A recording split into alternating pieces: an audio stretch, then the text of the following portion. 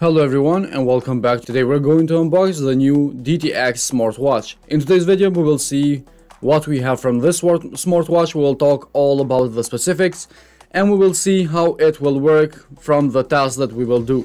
In the next video we will show you how to connect it with Android and iOS, and we will see all the options that we have in his app. So if you are interested to see all of this, hit the subscribe button and stay tuned for that.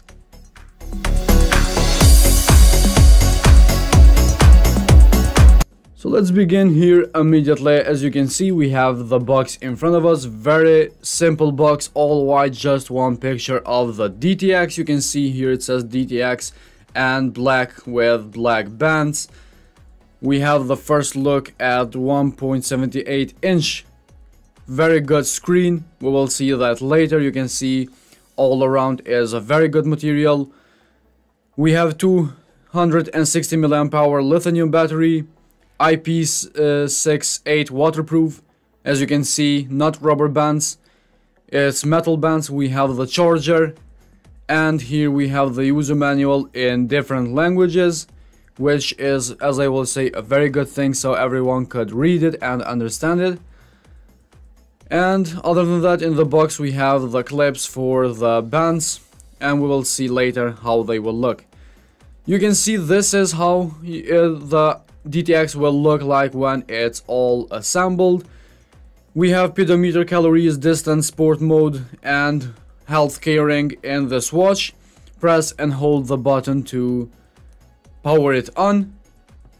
And now we have the first look at the DTX powered on. Very good screen, very good quality, good colors, and very good response at my touch. You can see we have full brightness already, which it looks pretty good for me.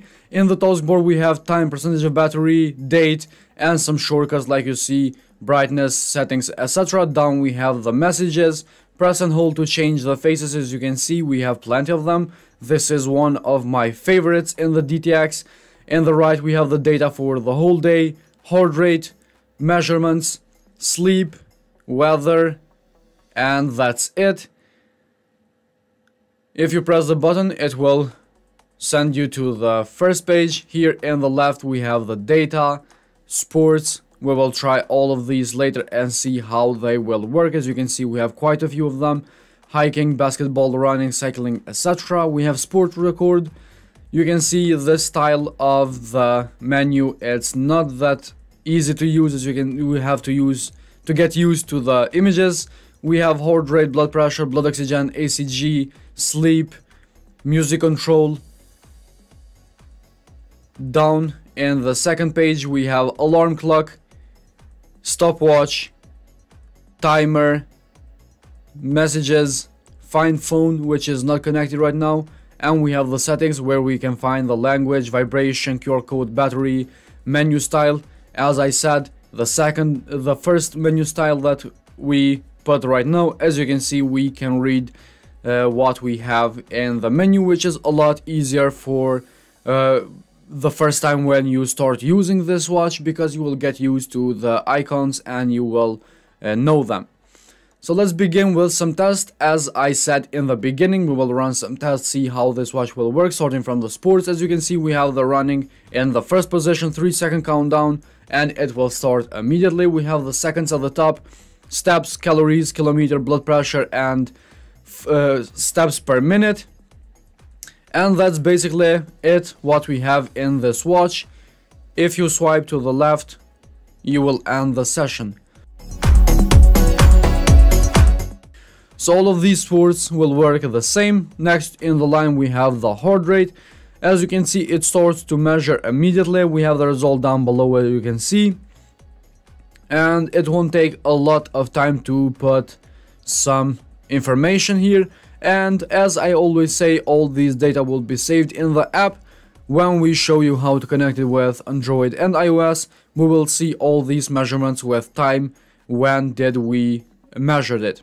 This is the final result. As you can see, now the watch just shut down, and that let us know that it's finished with its measurements. After heart rate, we have blood pressure. Immediately it begins to measuring. As you can see, it says measuring down below. We have highest and lowest blood pressure, and we should wait until we have some result.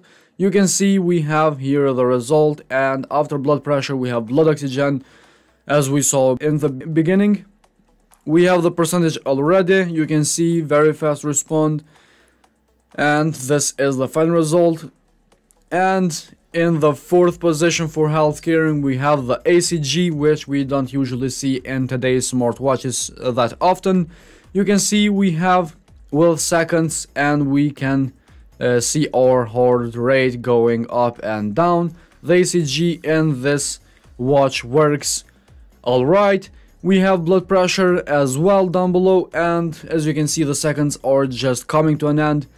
We should have here the result, and you can see we have the result in the app. So basically this is what we have in the DTX smartwatch. So if you like this video and find it interesting, hit the like button, subscribe to our channel, and we will see you in the next video with another smart device.